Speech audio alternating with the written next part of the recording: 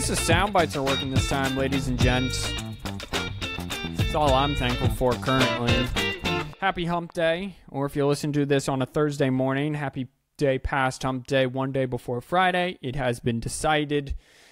This is the 10-Minute Sports Report. I am your host, Captain Boring. Don't forget to go check out an all-new episode of the 4th and 1 podcast live Friday. We get into the big daddy of them all, the SEC.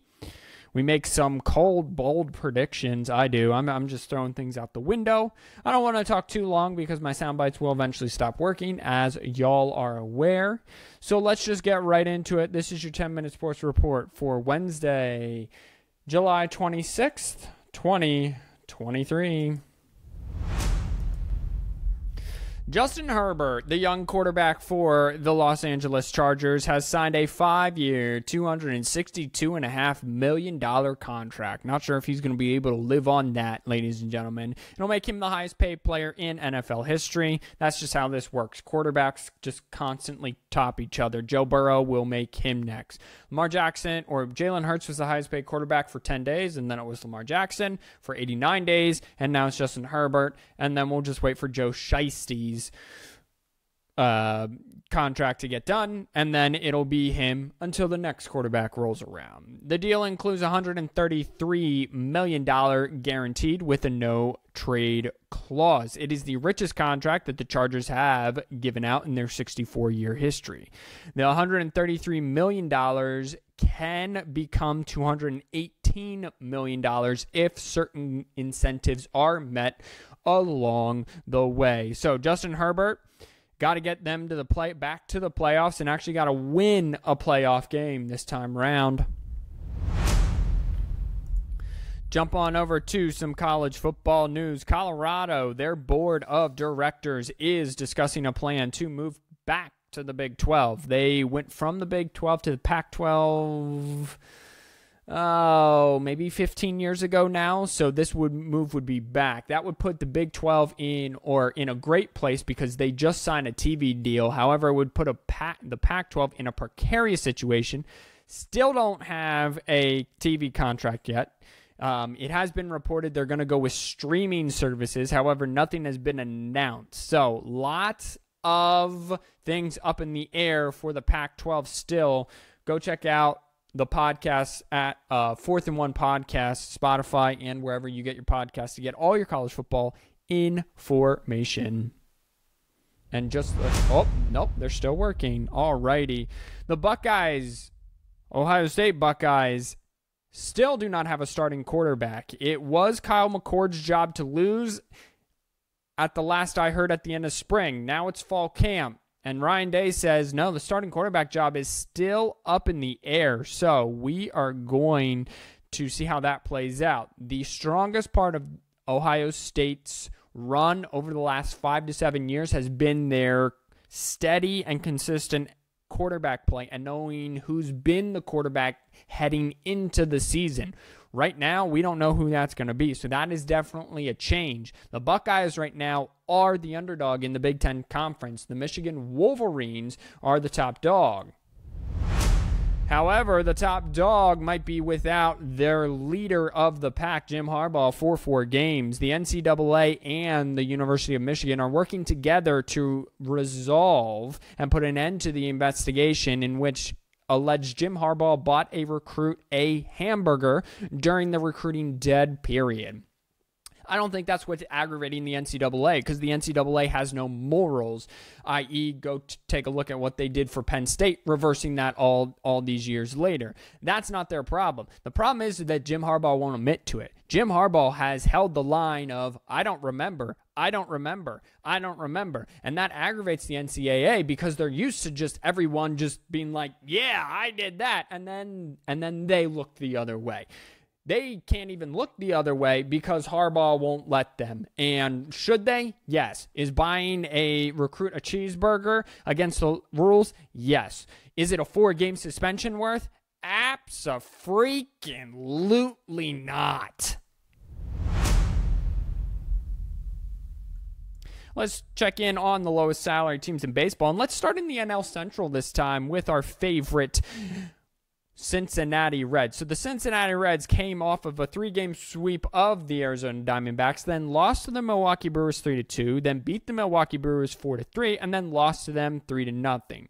They sit 1.5 games back of the Milwaukee Brewers for first place. So this series really could have taken over first place in the NL Central, but they didn't. They still sit 8 games over 500 and 1.5 back of the Brewers and still in the wild card hunt. So as of today, they would probably make the playoffs, but still a lot of baseball left to be played. Trade deadline is also coming up. Will they make a move for some starting pitching? Stay tuned for future episodes.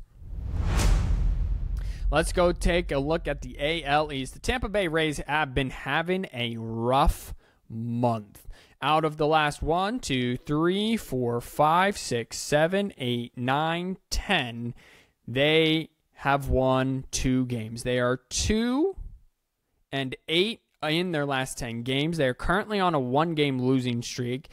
They beat the Miami Marlins 4-1 and then lost to the Miami Marlins 7-1, which gives the Baltimore Orioles, who are on a 1-game skid, but this coming off of a 3-game winning streak, for first place by a good 2 games over the Tampa Bay Rays. So the best team in baseball in the first half is now in second place behind the hottest team in baseball, the Baltimore Orioles.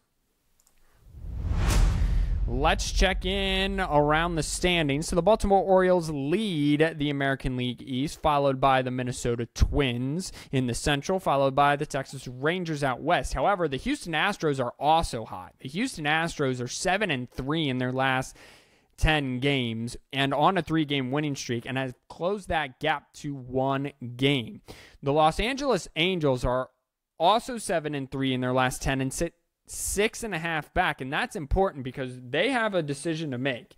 Do they trade Shohei Ohtani, the best player in all of baseball, probably in all of baseball history, with what he does both on the mound and at the plate? Or do they try to make the playoffs, not make the playoffs, and then lose him to free agency? So there's a real decision to be made, LOL.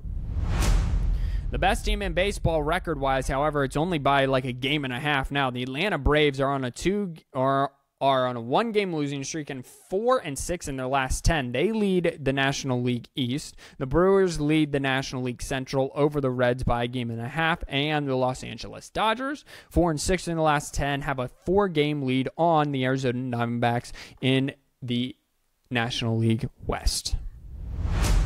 The wild card standings, the Rays, the Astros, and the Toronto Blue Jays lead the wild card. However, the Boston Red Sox, the hottest team since June 30th, who are on a 3-game winning streak and 6-4 in their last 10, sit just 1.5 games back now of the Toronto Blue Jays for that third and final wild card spot. And if you don't know baseball history, do not let the Red Sox make the postseason because they always find a way to make it deep into the playoffs. I'm talking the championship series or even the World Series. Out in the National League, you got 3 teams all tied for first place. You have the Arizona Diamondbacks, NL West, the San Francisco Giants, NL West, and then finally the Cincinnati Reds, NL Central. The Philadelphia Phillies and Miami Marlins both sit half game back of all 3 of those teams. It's going to be super fun down the stretch, ladies and gentlemen. I haven't followed this much baseball this closely for quite some time. So I'm kind of all invested in for these 10-minute sports reports. So they do good for me just as they do good for you. That was great English. Let's finish up. Tune in Friday for an all-new rendition of the 4th and 1 podcast. I thank you, everyone. Wow. I thank everyone so much for listening.